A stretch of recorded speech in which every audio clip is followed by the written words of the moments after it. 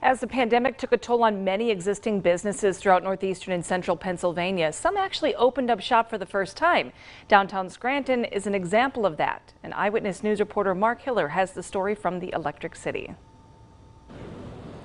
This corner building in downtown Scranton was Samter's department store for decades before it was converted to lofts up above, and just this year, a ground floor coffee house. And this is a frothing pitcher, so right now I'm steaming milk in it. Tom Bonin opened Commonwealth Coffee House at Lackawanna and Penn Avenues this past February. We conceived the idea in the summer of 2019.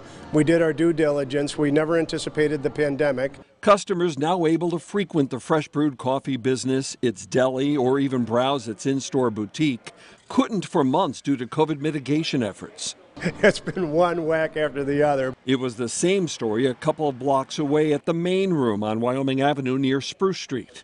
1:30, is that okay?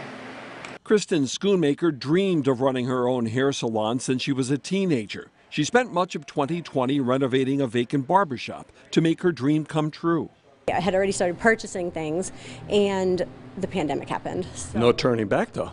No turning back, absolutely not. It meant running the salon alone for months with one masked customer at a time and by appointment only.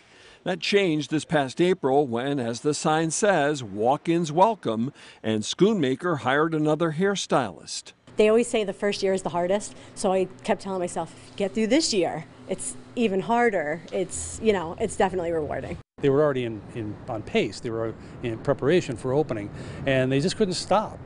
And so they have been fantastic. Greater Scranton Chamber of Commerce encourages supporting startup small businesses. These people are good, hardworking Pennsylvanians. They care about this community. They've invested a lot, in many cases, all of their personal resources in this community.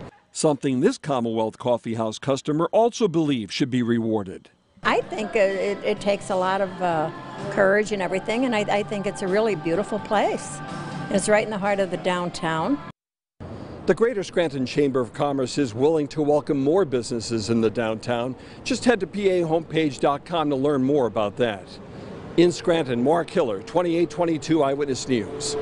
And our PA homepage site also features information for both Commonwealth Coffee House and the main room to make an appointment or place an order.